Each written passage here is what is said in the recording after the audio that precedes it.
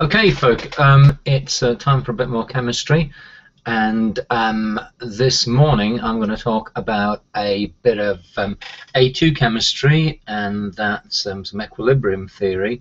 And for those of you who do Salters A-level chemistry, this comes in the agriculture and industry unit. And for those of you at Wheatley Park School, you might remember before the individual investigation, we set up an experiment which had a load of boiling tubes, and we made up a load of different mixtures, and those mixtures represented starting points for one particular reaction. It was an esterification reaction, so it was ethanoic acid reacting with ethanol to make ethyl ethanoate and water. And some of the mixtures started with the acid and the alcohol, some of them started with the ester and the water.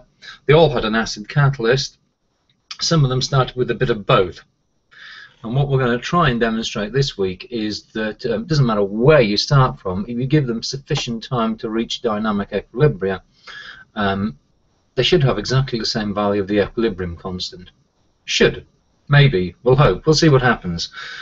So anyways, I'm just going to go through the chemistry. So if you've looked at this before the lesson this week, it's really useful, but it's also hopefully a useful thing to look back on when you're revising this particular bit of the course. So I'm going to go into a bit of screen sharing and share a just a basic board with you today so that I can scribble on. There we go. Okay, so A2 equilibrium chemistry.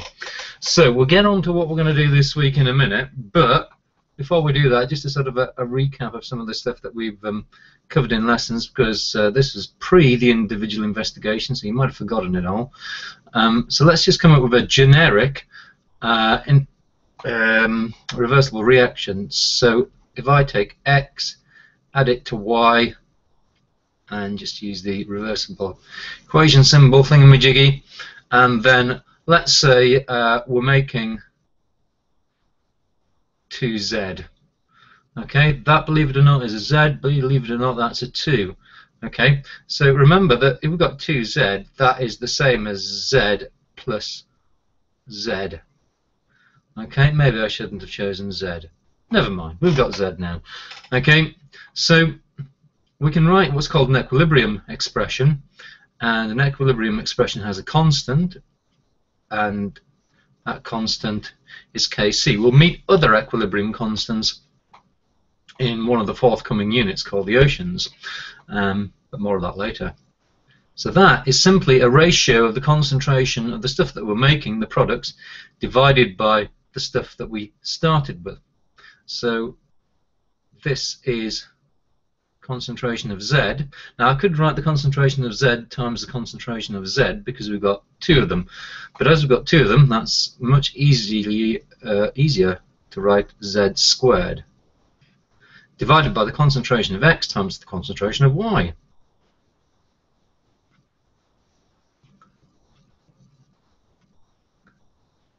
Okay, and that's an equilibrium expression. So this number here, okay, is a constant at a given temperature, and temperature is the only thing that's going to change the value of this. You often get questions about what will change the value of Kc, or what will be the impact on the value of Kc if X, Y, or Z changes. The only one that will make any difference is temperature. The others will change the position of the equilibria, like concentration, but once you get back to dynamic equilibria, after however long it takes, Kc will be the same. Likewise, if you have a catalyst, what you're doing is speeding up these reactions. You're not changing the balance either side, so Kc will stay the same in that situation as well. We'll come back to that in a minute. Okay. You also have to be able to quote the units of equilibrium constants, a bit like you have to do the same thing for rate equations, and you've got to give the units of the K, the rate constant. Here, we've got units of concentration squared times units of concentration units of concentration times units of concentration. So it's concentration squared over concentration squared. So this particular example has no units. Okay, it is just a ratio. If, on the other hand, I had X plus Y in equilibrium to make, let's have something different. Let's have C. Kc would be equal to the concentration of C divided by the concentration of X times by the concentration of Y. Okay, so in this case, the units,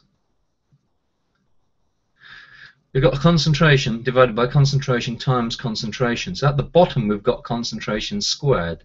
So concentration is in moles per decimeter minus 3, and we've got moles decimeter minus 3. That's going to be an O there. Okay, and that's squared because we've got two of them.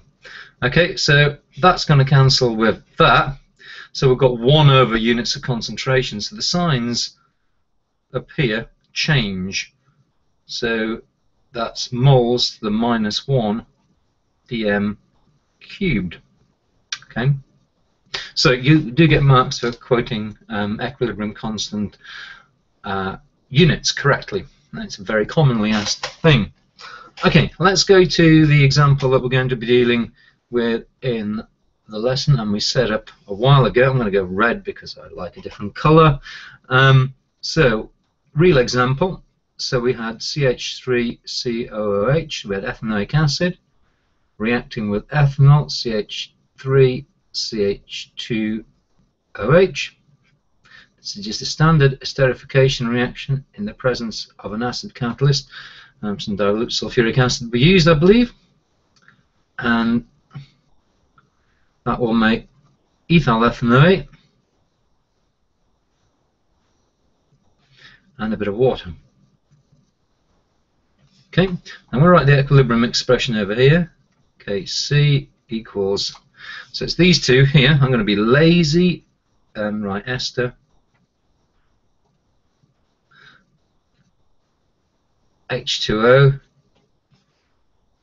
divided by these two here, so the ethanoic acid. So this is going to be another example of an equilibrium expression that doesn't have any units for Kc because we've got concentration times concentration divided by concentration times concentration. Okay, so this is no units. Alright, okay, so we've got that expression. So you might get a question where you're given some of these things and you just have to bung it into the equation, or you're given Kc and you've got 3 of these, and it's just a simple matter of bunging in the values into the expression. What we're doing in the lesson, and what you might get to do, which is a slightly more complicated thing, is to work out what Kc is from a particular starting mixture. So we don't know the equilibrium composition until we've done a bit of a calculation. So this is what we're going to do.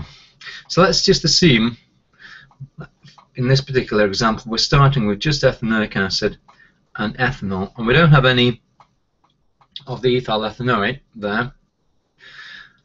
We haven't made any water, but remember we've got an acid catalyst there, so we do actually have some water there. So there's a slight complication with the water, but back to that in a second. Let's have a different colour for the fun of it. Let's have yellow. So let's suppose we measure out some ethanoic acid. This is glacial ethanoic acid. It's pretty much pure ethanoic acid. We weigh it so we can calculate how many moles we put into our mixture. And let's just, for the sake of argument, say we pick 0.1 of a mole. So this is initial. Okay, so this is to start with. And let's say we measure out some, this is neat alcohol. So we measure out a certain volume and weigh it. We could look up the density, I suppose, and do it that way. But we just weigh the stuff, and from its molecular mass we work out how many moles we've got. So let's say we've got 0.5 moles to start with. Okay? That's a bit better. Right. So then we put it into a test tube, and we just put some acid catalyst in it, and we cork it. We know how much acid catalyst we've got there. We know the volume we put in there, and we leave it. And we've left it for 4 weeks, which is way more than you need to, but as that's how long the individual investigation lasts, that's fine. We're going to analyze this. So what's going to happen is some of this stuff is going to react with some of this stuff to make the ester and a bit more water. Okay, so the concentration of these two is going to go down. Okay, at the moment we don't know how much it's going to go down. by. But we can write this as a little sort of mathematical expression. It's going to go down by a certain amount. So we can put 0.1 minus x there. So x is the amount of ethanoic acid that's actually reacted. But this is a one-to-one reaction. So it's 1 to 1. Okay, so the amount of ethanol that has also reacted must be the same as the amount of ethanoic acid that has reacted. So x again. So this 0.5 has gone down by x. So it's 0.5 minus x. We still don't know what x is, but we'll worry about that in a minute. So it's also 1 to 1 here. So 1 mole of ethanoic acid would make 1 mole of ethyl ethanoate. But we know that x is the amount by which the ethanoic acid has gone down. So that's how much has turned into ethyl ethanoate. So the amount of ethyl ethanoate at equilibrium is x. Okay, maybe you can see where this is sort of starting to go. The amount of water, on the other hand, is a little bit more tricky because actually we've got water to start with. I'm going to say the amount of water is y. We'll think about this in the lesson, but essentially we know how much acid we've added, we know the volume, so we could be simple and make the assumption that the acid, its dilute acid, is pretty much pure water, and therefore we could work out how many moles of water we've got there. Okay. If we know the density of the acid that we're using at the concentration, we can actually work out exactly how much water is there at equilibrium. What we'll do in the lesson is just assume that this dilute acid is more or less all water, and therefore that will give us an amount of water that we've got there to start with, which will be y. So we'll need to work that out. We've also made some more water, probably not much compared to the value of y. So this is going to be y plus x.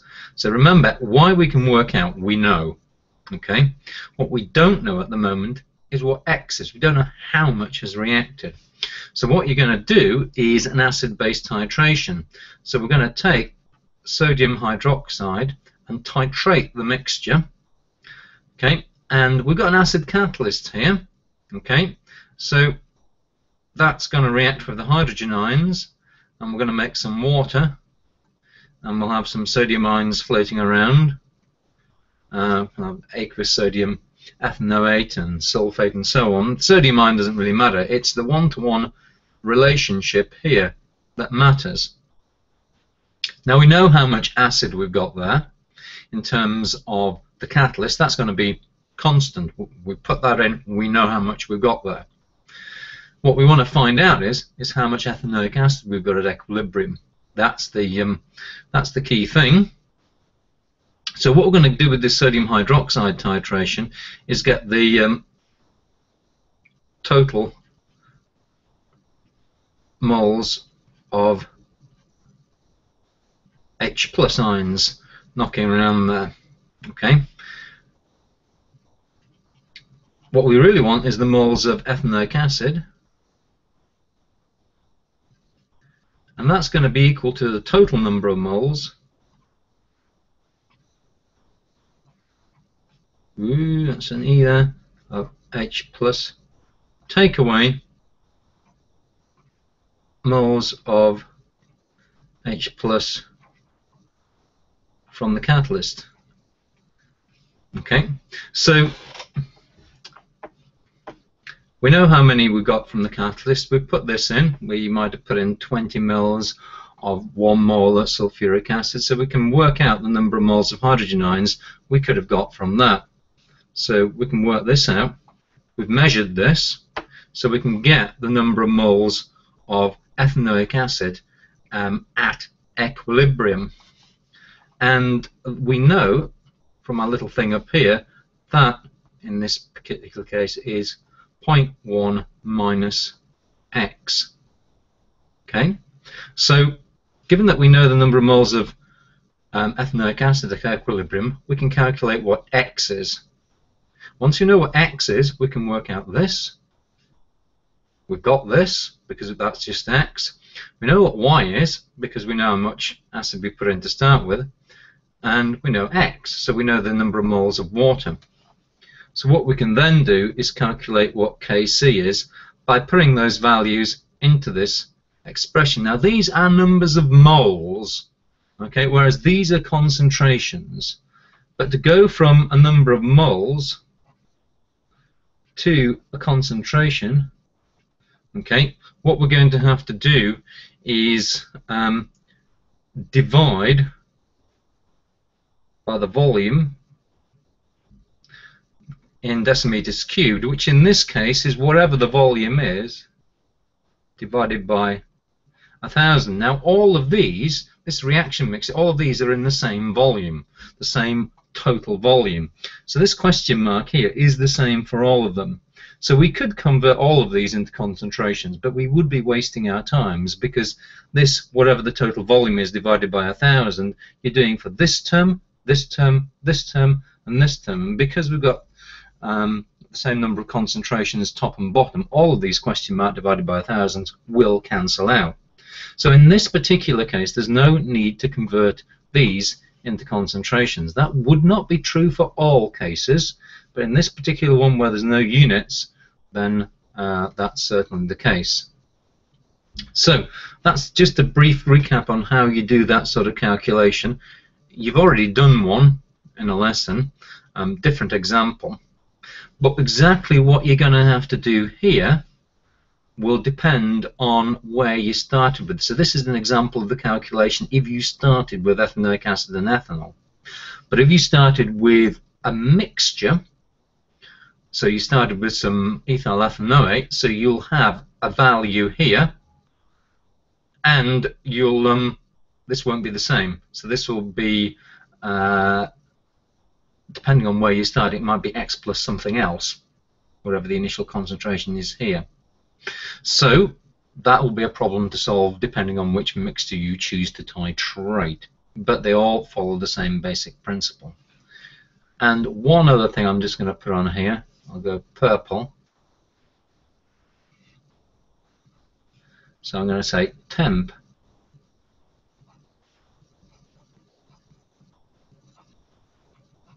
it's temperature dependent, okay, and Kc.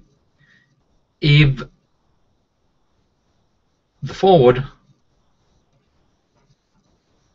reaction delta H is positive, so it's endothermic, okay, so if you increase the temperature, that's going to increase